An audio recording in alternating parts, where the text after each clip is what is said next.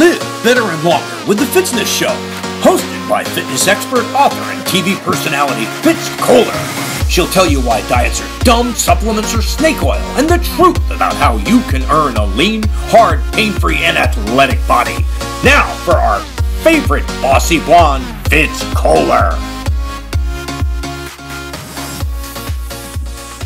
Hi team, I'm Fitz, your very noisy fitness expert from fitzness.com, and welcome to the Fitzness Show. I'm going to start out with a big apology for not posting an episode last week. I was sick, and I'll tell you why in a little bit, but know that I really wanted to, and I could not. So I am sorry, and I think when you do something wrong, even if you didn't do it on purpose, you should say you're sorry. So I'm telling you, I'm sorry. I'm sure you were tortured all week by the lack of new episode, but I do know that most of you went back and listened to at least 5 or 6 of the previous 150 something episodes I have posted over the years. So I know that you were able to self-soothe by listening to my big mouth guide you on fitness and tell you weird stories last week. So there you go. Sorry about that. Moving on. I'd like to start by honoring a fine athlete who we lost this week. Kelvin Kiptum was the fastest marathon runner in the world and 24 years old from Kenya. He passed away this week in a car accident. He drove into a ditch and hit a tree, and his trainer was with him, and both of them passed. Kelvin was a husband. Kelvin had 2 children. So that's obviously the greatest loss right there, is that of a husband and a father and probably somebody's son as well. But he happened to be the fastest man in the world. This is a young man who ran 3 marathons in his lifetime and hit it out of the park every single time in a very significant way. Funny, we talk about marathon greatness, and I see the 30s, late 30s being the sweet spot for most marathon runners. This guy was 24 and had already accomplished so much. In the very first marathon he ever ran was in Valencia, Spain in 22. He won that marathon with a time of 2 hours, 1 minute and 53 seconds. Mind-blowing. 2 hours, 1 minute and 53 seconds on his very first marathon, which means he came very close to breaking the world record on his very first marathon. And then at the London Marathon in 23, he crushed that field to win in 2 hours, 1 minute and 25 seconds, which is the second fastest time in history. At that point, he was 16 seconds shy of Eliud Kipchoge's record of 2:01:09. And then with his third marathon, which was Chicago in October, on a very flat course, he obliterated Kipchoge's record with a time of 2 hours and 35 seconds. That's not 2 hours and 1 minute, because that would, of course, be forever. No. 2 hours and 35 seconds. It was only his third marathon. One can only imagine this is a young man that would have broken his own record many more times and broken the speed barrier for marathon running beyond what we could have imagined. So it's a tragedy when any young person loses their life, but you hate to see it when it's a father, a husband, and someone with such a bright future, the ability to take our sport to a new level. Sometimes you think, oh, all these records get broken, and then you think perhaps we're at a place where you can't break the record anymore. The human body just can't do anymore. And then somebody makes you believe that the human body can do more. And that is Kelvin Kiptum. That was Kelvin Kiptum. So yeah, a tragedy for the endurance sports community. And he was favored. He and Kipchoge were favored at the Paris Olympics this summer. So just sad all around. And, you know, I'm sure no one in his family is listening to the show, but sending my love to them, to anyone who knew and loved Kiptum. I know many people within my community, within my endurance sports community, did know Kelvin. I did not. I never announced a race where he was running or met him at another event, but I know plenty of my friends have interacted with this young man, and I'm sure they are crushed. So just a little bit of homage to a world-class athlete and a fine young man Rest in peace. So now we're going to change course. I've got a lot to cover, a lot to cover in this show. And I'm going to start off with something very, very weird that I've just been dying to tell you about. It's very silly, but I think it was very funny and it's worth sharing. So a few weeks ago, I went to the gym early in the morning and came home, I don't know, 8-something in the morning. And I walked into my house and I have 2 dogs. That's of note. That's of note. Actually, I dropped the little dog, Joey. I dropped him off to get his teeth cleaning. That's why I was up so early. Then I worked out and then I came home and my older dog, Piper, was here. The second I walked into the house, I smelled something and I thought, oh gosh, she had an accident. She must have had a very big accident because it smells really bad. And so I come in through the front door and I start creeping around my house. Now, you know what it's like when you're looking for something and you know you're going to find it and you don't want to find it. But there I am. I put down my gym bag and I'm now tiptoeing through my house, hoping I don't find what I know I'm going to find. And eventually I get to the spot behind the couch. And what I'm expecting to see is a pile of normal poo-shaped dog poo or maybe a liquidy, which is yucky to say, but I don't. I go back there and I see a 4-foot by 4-foot square of poo that has been smeared deeply into my carpet. And there's little teeny poo-poo flecks flying all over the place, little teeny specks of poop on the carpet. And I just was so confused. I mean, clearly Piper didn't do that. And I thought, well, perhaps my son, perhaps he woke up in the middle of the night, saw the mess and tried to clean it up and then got tired and went back to bed. And I just could not figure out what had gone on and why this poop was just smeared into my carpet. And it took me a few minutes. And then I had the revelation. It was Linda. Linda was our robotic vacuum. That's right. She found Piper's poop and she vacuumed it over and over and over again and just smeared it everywhere. It was absolutely appalling. And I want you to visualize this because I have beige Berber carpet, tight, short Berber carpet, and it was god awful. It was so awful. And, you know, sometimes you're just flabbergasted and you're lost. Like, what do I do, right?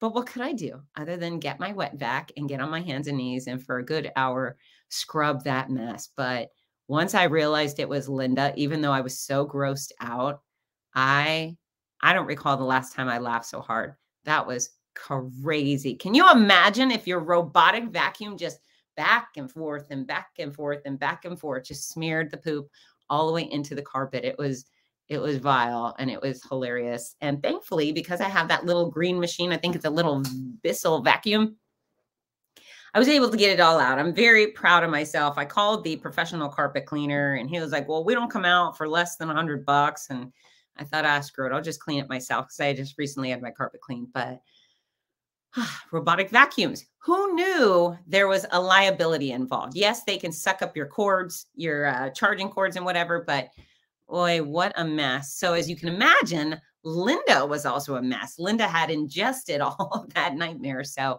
I put Linda in the trash can and bid her adieu. That was another RIP because that was not going to happen. Nobody was cleaning Linda. So now I have a new guy and his name is Dusty. Dusty hopefully will never get into any sort of chaos like Linda does. Linda was a problem. I mean, she worked hard for a very long time, but yeah. Ew, right? I don't know I needed to tell you this, but I thought my audience needed to know. Sometimes you go through such trauma that you just have to share it with people. And I am. I also have some other nonsense to go over with you, which I think there is a lesson learned. You know how sometimes people get involved in these wars on social media that they should not? And I have been doing my darndest for quite a few years now to just stay out of it, to stay out of other people's ugly arguments, to not voice my opinion. And I speak so much that sometimes the greatest thing I say are the things that I don't say. So I'm learning just like everybody else is. So as many years ago, I'm in Vegas working as a spokesperson for a footwear company. and they have me doing news segments from this massive shoe show.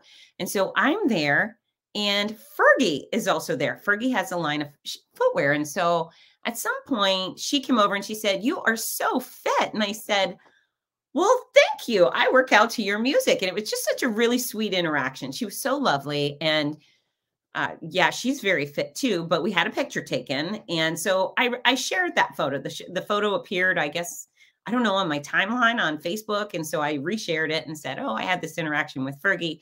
And I restated what she said, that she said I was so fit. And I said I worked out to her music, and we squealed and had a hug, and it was nice. And so many people commented and said, "Oh, I love her. She's so great. Cool for you," whatever.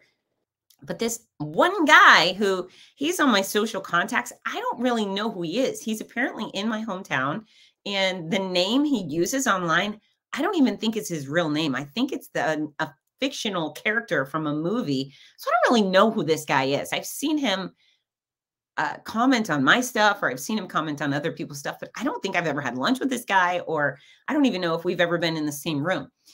Anyway, so he comments that, "What kind of person are you? And why I don't understand why everybody's so starstruck, and why we're putting these people on pedestals, and blah, blah, blah." He's got a real lecture for all of us, which, is just so appreciated.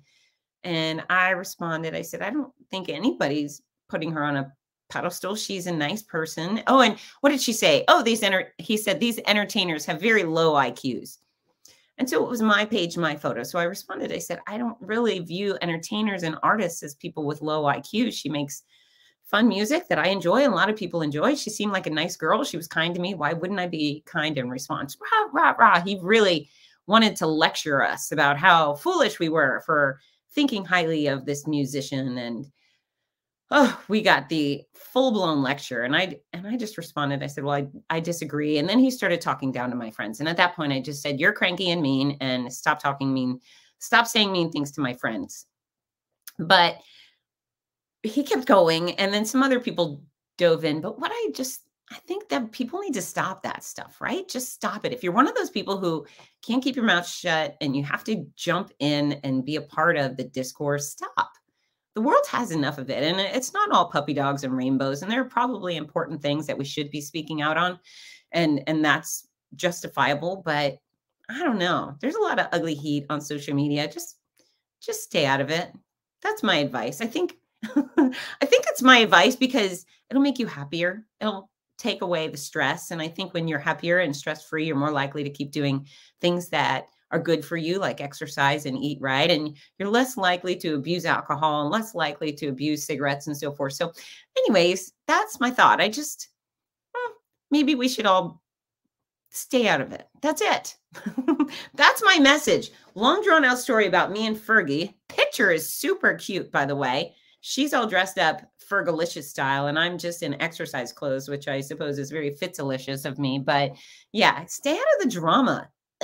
Can we do with a little of that, a little less of that? And quite honestly, I think people are saying things online. Well, I know that they would never say in person, right? Never say to your face. I don't think this guy would ever come up to me and say, "Why would you take a picture with her? You're so naive."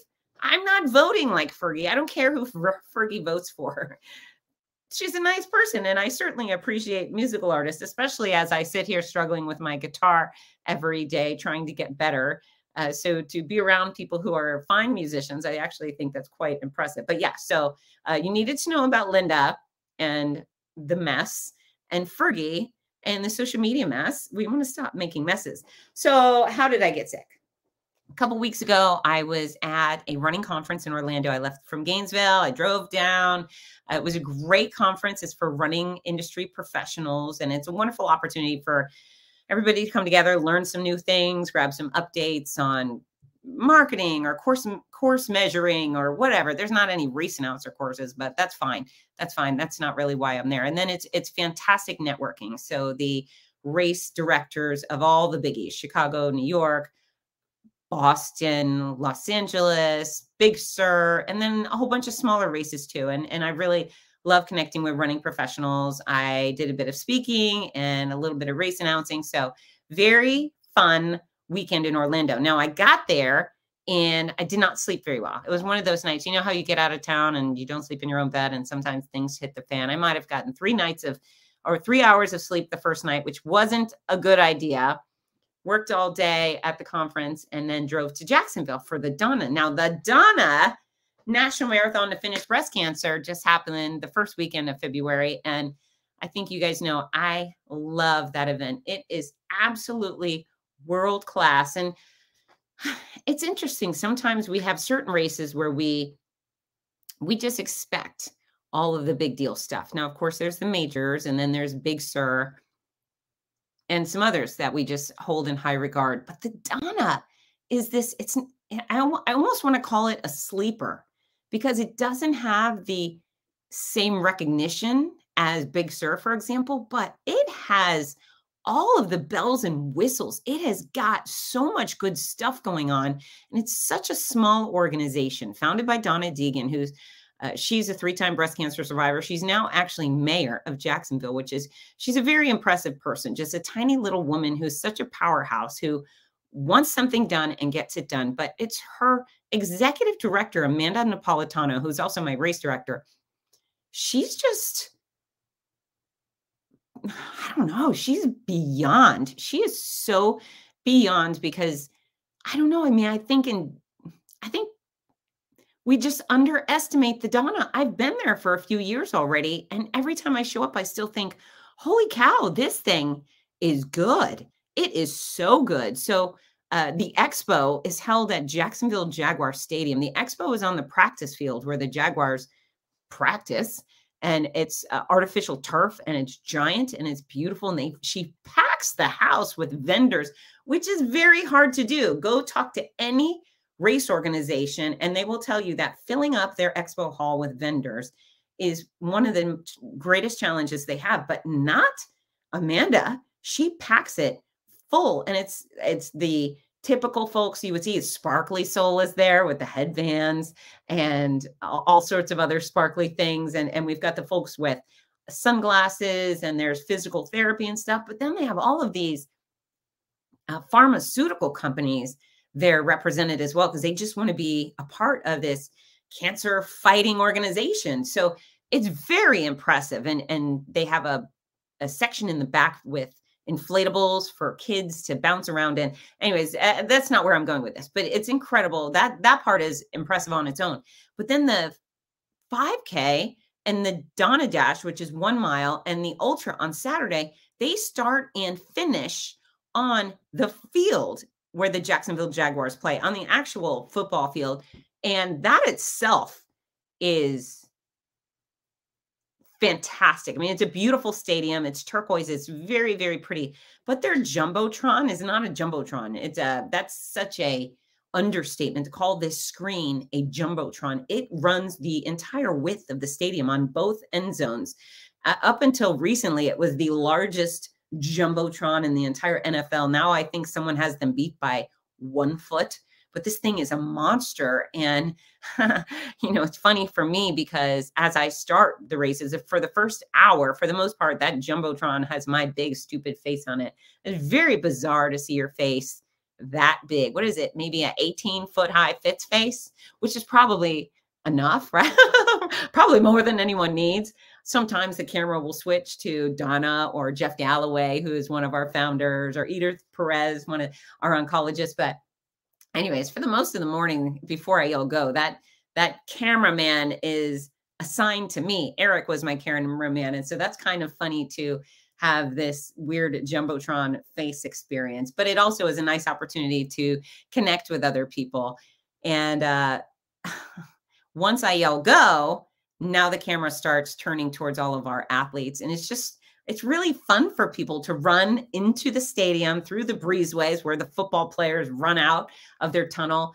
And to see people looking at the screens and seeing their own big faces, their own bodies, and in such a ginormous, exciting state is really fantastic. But the sound is great and the people come happy. There's so much pink, obviously, pink, pink, pink, pink, pink. But we had hundreds of survivors over the weekend, which is people who have had breast cancer or have breast cancer, and plenty of people in the middle of treatment running these races. But one of the particularly meaningful moments was when a father crossed the finish line with his two very small, maybe 5-year-old children, and their mother had just passed away. And so that makes you, it's a good reminder of why we do this, right? We're sick of losing mothers, sick of losing wives and sisters and daughters. And I think that's why breast cancer is one of the most well-funded, well-researched types of cancers. People just got sick of losing their favorite women. Thank goodness for me, because I'm grateful there was a cure when breast cancer came knocking on my personal door. But very, very tragic to see 2 children without a mom, right? Right. So, it's a wonderful, happy weekend, and there's so much joy. There's certainly tears shed for loss. People who have showed up. Shauna Leninger, who passed away in December, she had a big crew out. There was Suthi, who had people that have been coming out for 10 years in her honor. People don't forget. They say, okay, we're running in honor of Suthi, and we're going to keep doing it. And so there was 100 people. It was an Indian family. And of course, they had friends that were with them that were not Indian, but they all wore these orange shirts, and they're carrying on her legacy, which is very, very special. And then, of course, there's the regular Joes and Janes. And then we have our breast cancer patients and survivors, which is so much fun for me to welcome each of them by name. If you know someone or love someone who has a history with this disease, you should send them our way. That should be a place they take a pilgrimage to every year. It's a special opportunity. And, we say it's the club nobody wants to be a part of. Nobody wants to be a part of the breast cancer club. But once you're a part of it and you can't do anything about it, it's kind of nice to engage with all of these other men and women who have had it too. It's just, I don't know. It's the club we don't want to be a part of, but we are. And the members seem to be really sweet and fun to have around. So wherever you come from in the world, you should head over to Jacksonville in February. Now, on Sunday is our marathon and our half marathon. And then we have people who are finishing up their 110-mile ultra from Saturday run on Sunday. But we had a beautiful morning. The skies were actually pink and purple when I yelled go. The crowd wild, just rowdy and fun and celebratory. I love a rowdy start line. In fact, that's my goal. When I start a race, I want it to feel like a rock concert. And the Donna definitely feels like a rock concert. People are losing their marbles as they're running through the start line. And it's just so fun for me. So fun. So the weatherman told us it would rain that day. And boy, did he not disappoint. At about 11:30 in the morning, it started raining, and it did not stop. It did not stop for the rest of the day. And it didn't just rain, it monsooned. It was full-blown downpour. Now, the main concern there is for our runners out finishing up the last half of their marathon in a monsoon.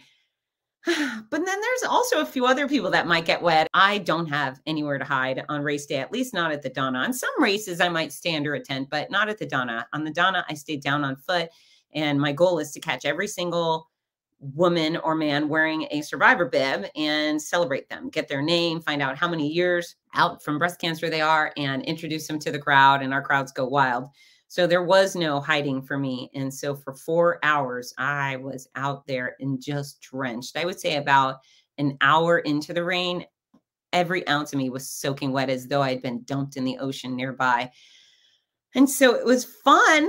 Splashing in the rain is always a great opportunity. It was cold. It was 50-something degrees. And I mean, we were jumping in the puddles, and it was a really good time. But one of my friends, Jay Sutherland from Marathon Photos, he kept telling me, please get dry. Please get an umbrella. You're going to get sick. And I was saying, no, I'm fine. You don't get sick from being wet. Well, that's true. You don't get sick from being wet. But I definitely got sick because I hugged and kissed probably 500 plus people over the weekend, which some may deem unwise. I deem it fortunate. It's such a fun thing to do. I love people, and it's wonderful when they love you back. So I stood out in the soggy rain like a lunatic. My mother obviously would be very disappointed. That's one of those things where I would think my mom would get mad at me. When I left the Donna, I had a little cough, and I thought, okay, well, I'm coughing because I work so hard vocally. And sometimes that happens. My throat and stuff is just irritated, and I cough a little bit. And a couple of days later, it went from cough to fever and chills and shakes. And it wasn't a good time. I went downhill pretty darn quickly, ended up in urgent care. And that doctor, he tested me for flu. It wasn't the flu. He tested me for strep. It wasn't that. It wasn't COVID. And then he said, well, I think you have pneumonia. And he started an IV. And nobody likes an IV.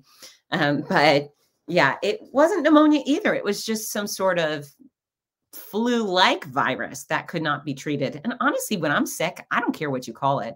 As long as it's got a solution, I'm game. In fact, sometimes I hope for strep. I think strep's great. You get strep and then 24 hours later, you feel good. You're strep free. I don't care if it's COVID. There's a solution for COVID. They give you COVID medicine. Great. Call it, give me COVID, give me flu, whatever it is, just fix it. But they could not fix it. So I'm going to backtrack a little bit before I go on with the sickness nonsense. Some of the things that were so impressive about the Donna Marathon and half marathon was how many of our speedsters, of the fastest women who were finishing the full and the half, were in the middle of breast cancer treatment. Now, I would say, how many years out of chemo are you or treatment are you? They'd say, well, I had chemo on Tuesday, or I have chemo again tomorrow. Just mind-blowing. And if you have read my book, My Noisy Cancer Comeback, you know that chemo kicked my arse. It kicked it so hard. And while I did my best to stay active during treatment, and I definitely did work on staying fit, I did not have the capacity to do anything that looked anything close to a half marathon. So some of these women just, whoa, I just can't fathom how they take the poison and then they're able to perform like that. There's really some magical stuff going on. And I didn't have that. I really suffered greatly. I did 2 5Ks during my breast cancer treatment, official 5Ks, right? And yeah, I definitely thought I might need to take a seat during both of them. It was a real struggle for me to get through. And not these girls. These girls were just soldiers. They're the Navy SEALs of cancer patients. It's just incredible. So that was pretty magical. So having said that, I don't want to complain too much about having this nameless flu-like virus, because the nameless flu-like virus was so much better than being chemo sick for 1.5 years as I was, dancing in the rain, running in the rain, so much easier than having cancer. Everything you think, almost anything in the world is just so much easier than having cancer. So, while we were out there splashing and playing and cold and shivering and all of those things, you just got to look around you and know your room and know that there is no pity for people that get to splash in the rain when some folks are sick in the hospital with cancer or sick at home with cancer.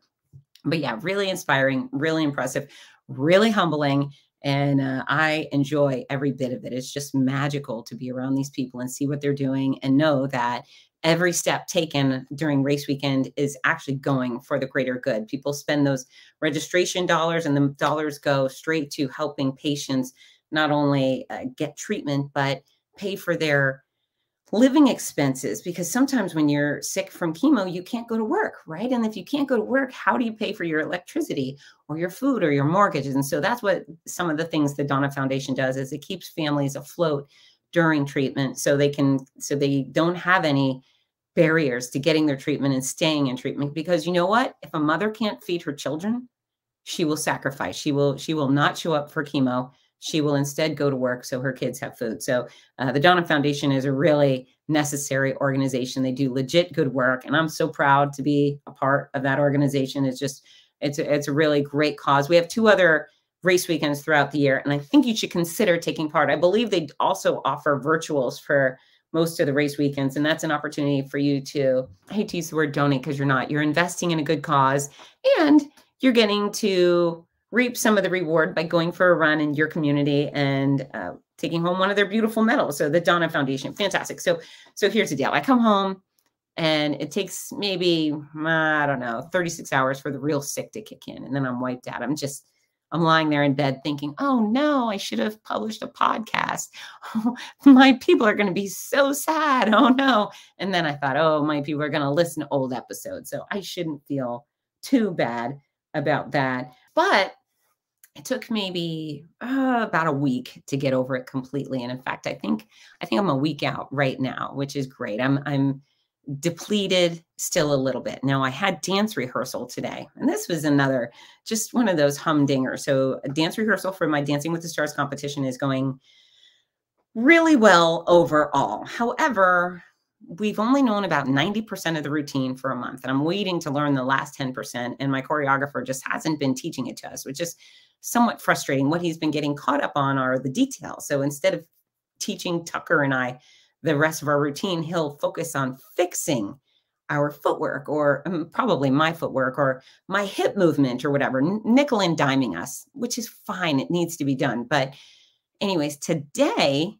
we had rehearsal. And when I showed up, they said, "How are you doing?" And I said, "I'm good, but I'm just getting over being sick." That fell on deaf ears. Nobody heard, nobody cared. Okay, fine. We start doing my dance routine. We go through it once and I get done and I'm breathless. I'm winded. And I said to Tucker, I said, "Oh, I'm winded." He goes, "Oh yeah, it's really vigorous." And in my mind, I was thinking, yeah, I'm in good shape. I'm not going to be winded by doing one round of this dance routine. I'm just getting over being sick. And so my choreographer says, "Well, it's a very vigorous routine and blah, blah, blah, blah, blah." And I said, "Yeah, I can handle it. I'm just getting over being sick." And he's like, "No, no, no. It's just very cardio."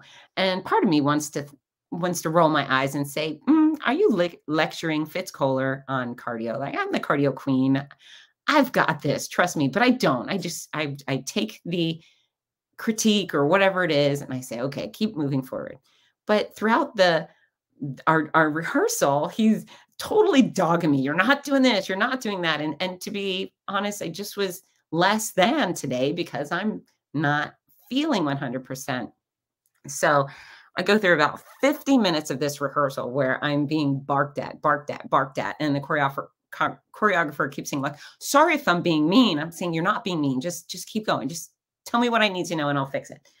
And so at the very end of my rehearsal, we're dancing, the choreographer and I, and he grabs my arm and then he looks and he sees a bruise and he says, "Did I just bruise your arm? I'm sorry." And I said, "No, that's from the IV."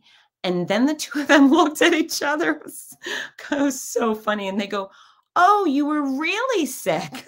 I thought, yes, that's what I've been trying to tell you for 50 minutes. I was really sick. I had an IV because I was so sick. So yeah, I got dogged on for a long time today. And I think perhaps if he would have heard me at the start, he might not have been so upset with me, but whatever. All's well that ends well. I have rehearsal tomorrow and rehearsal Friday. And hopefully by the time Friday rehearsal is over, I will feel great and I will be moving my hips and arms in a far more delightful manner. As you can imagine, there's a lot that goes into being a great dancer. And we think about where to put our feet, but also where the hell do we put our arms? That's a totally valid question. And I don't really have an answer to that. So March 30th, I'm going to be standing out on a stage in a dance floor surrounded by 1,000 people in a live audience. And I'm hoping that by that point, I know what to do with my arms, because as of right now, my arms do not have any specific plans. And yeah, not so excited about that. Okay, I have a thing called the Song of the Week. You know this. But now you're providing the Song of the Week. That's right. If you go to fitzness.com, you can become a part of this show. And of course, I want to tell your stories, because my story about Linda smush and pooping in my carpet might not be all you want to hear about. So there's now a section on fitzness.com. It says, "Be a part of our show." And there are several prompts for you to respond to if you have a great story that matches these prompts. Some of the prompts include my epic comeback, my race poop-tastrophe, and many others like that. So go ahead and look at the prompts. There's 6 of them up right now. And then also you can submit Song of the Week. I love music and I love to share the music I love, but I also love getting great recommendations for a new song. Even just one new song per week can make our playlists, our workouts so much more fun. So this week's submission is from the one and only Jackie Hartley from Atlanta, Georgia. Jackie is a very sweet girl and she's a fantastic runner. And I've seen Jackie all over the country. She's an absolute delight. And Her song that she's submitting is called It's Not Over Till It's Over. And it's from the band Starship. That's right. She's going all the way back to the 80s. And so I asked her, I said, why do you love it? And when do you listen to it? And she said, well, it's a classic 80s song, but very motivational. It's learning the hard way. There's no giving up until you have a plan. It's not over till it's over. It's not over till we get it right. And she says the song pushes her forward and makes her want to run faster. And it's catchy and motivational. And I agree. So it's very fun and it sounds very 80s. And I want you to know when you're listening to this song on Spotify or Apple Music or wherever the heck you listen to your music, that the band is a hair band. That's right. Not a rocker hair band like Poison, just one of those 80s curly mullet hair bands. And it's not super sexy, but very cool. I don't know. I think you just need to go and look at the album cover. That's what you got to do. Starship, It's Not Over Till It's Over. And perhaps it will inspire you to grow out a curly mullet. Why not? The boys are doing it, especially the country boys. Right now, all the country boys in Gainesville, Florida are wearing curly mullets. And they're even getting perms. That's right. I spoke to a hairstylist recently who told me she hasn't done a perm on a woman in 20 years, but lately she's been doing perms for all the high school kids. So high school boys, that is, high school boys. So this is very important stuff. I feel like we have covered so many useless tidbits for you tonight. That's right. Thank you very much for listening to the Fitzness Show. Talk to your robotic vacuums. Let them know that if they smell something to stay away. In fact, if you can program it, that would be nice. Also, next up, for me, the last weekend of February is the Publix Gasparilla Distance Classic. It is coming. If you are somewhere cold and you are sick of being cold, book your flights right now. Fly down to Tampa, Florida for the world's rowdiest pirate running party. We have a 5K, an 8K, a 15K, and a half marathon. Most folks come dressed as pirates. I have pretty jammin' pirate costumes myself, and it is such a beautiful weekend. And there are so many people. And one of the things that is really, really cool is we have added walking divisions to our races. So of course you can always walk any race on earth. You can show up to the Boston Marathon and walk the whole way. There's nobody who's going to hit you with a whip and say, yeah, run, boy, run. You can't walk. You can walk anywhere. But Gasparilla is saying, all right, we're specifically setting starts just for walkers. So if you feel nervous and you don't believe us that you can walk, come on out. When I yell go for the, 7th time for the 5K, we have thousands of people that will exclusively be walking the whole way. And we've added a walking division to our 8K on Sunday too. It's just, I think it's very smart. I think this inclusiveness sometimes gets a little weird. I think this is inclusive in the right way. This is just opening the door a little wider and saying, please come get some exercise, have some fun, earn a medal, be part of our exercise community. It's all good stuff. So yeah, join me at the Publix Gasparilla Distance Classic. Run real fast, walk real slow. I don't care. Just show up with a Jolly Roger on your chest and a patch. No, don't wear a patch because then you might trip and fall. But we are going to have a great time in Tampa. And if you're coming, please stop by and say hello. I will also be doing book signings with Meb Keflezighi. So on Friday, we have 2 book signings at the expo. And then on Saturday, Meb and I have 1 book signing. And Meb is so sweet. If you don't know Meb, he is one of the finest American marathon runners of all time. And he is so sweet. He's won Boston Marathon, New York City Marathon. He's won, I think, silver in the Olympics. He's a doll. He's very sweet. So I'm also kind of sweet too. So come meet Meb, come meet me. And yeah, we'll take a selfie and have a hug and it'll be great. If you haven't done so yet, follow Fitzness on social media. I'm at Instagram and YouTube and Facebook, and fitzness.com is always updating. So if you're looking for new fit tips or workout videos or recipes, we're constantly adding them to my website. I would love to see you there. And that's it, y'all. Get to work. Hi, this is Rudy Novotny, the voice of America's Marathons. We all love how much running has benefited every aspect of our lives, so much so that most of us only wish we'd started sooner. Wouldn't it be wonderful to gift the opportunity to children of today? Well, you can. The Morning Mile is a before-school walking and running program that gives children a chance to start each day in an active way while enjoying fun, music, and friends. That's every child, every day. It's also supported by a wonderful system of rewards, which keeps students highly motivated and frequently congratulated. Created by our favorite fitness expert, Fitz. Morning milers across the country have run over 2 million miles and are having greater success with academics, behavior, and sports because of it. The Morning Mile is free to the child, free to the school, and is inexpensively funded by businesses or generous individuals. Help more kids get moving in the morning by visiting morningmile.com. Champion the program at your favorite school or find out more about sponsorship opportunities. That's morningmile.com. Long may you run.